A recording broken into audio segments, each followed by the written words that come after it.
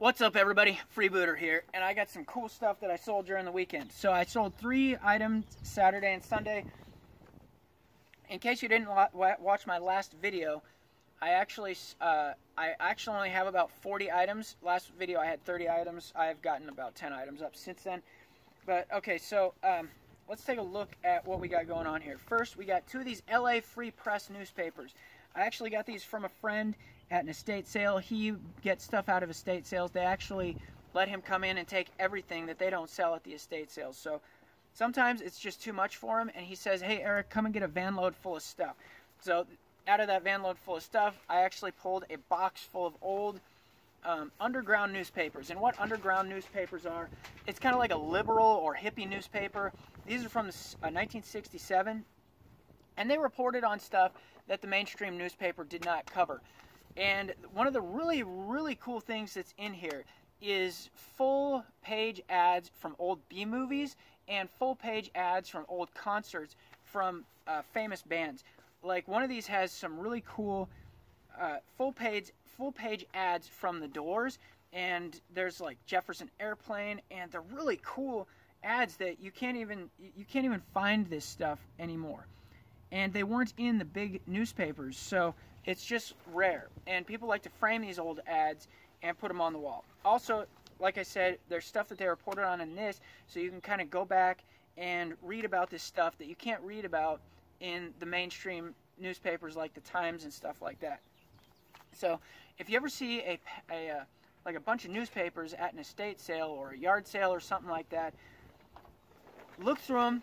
Try to identify, try to see what the underground newspapers look like. This is not the only underground newspaper. There's tons and tons of underground newspapers. And I picked them up a bunch of times. And like I said, I picked these up for free. You can pick newspapers up for very, very cheap. One of these sold for $45. The one with the Doors ads in it sold for $50. I probably could have waited and sold it for $60 or $70. But I got a bunch of them. And like I said, I got it for free. I'm making $40, $50. That's awesome. Next, we sold this Mickey Mouse Silly Symphonies, Babes in the Woods, and King Neptune pop-up book. This is a really cool Disney pop-up book. Keep your eye open for Disney pop-up books. This is from, I think it's from 1926. Let me check here.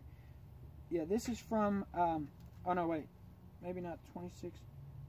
Oh, 1933. This is from 1933. Stick around, and in a second, I'm going to show you what the inside of this book looks like. I paid $2 for this out at the flea market. In case you don't know who I am a flea market caretaker. I actually live at the flea market in an RV. My RV is right here. I'm actually under this canopy. I'm setting up a place to work out back here and do some Brazilian Jiu-Jitsu and stuff. I just got some mats, so this is going to be a really awesome place to hang out. So yeah, I paid $2 for this. You'd be shocked what you can find out at the flea market.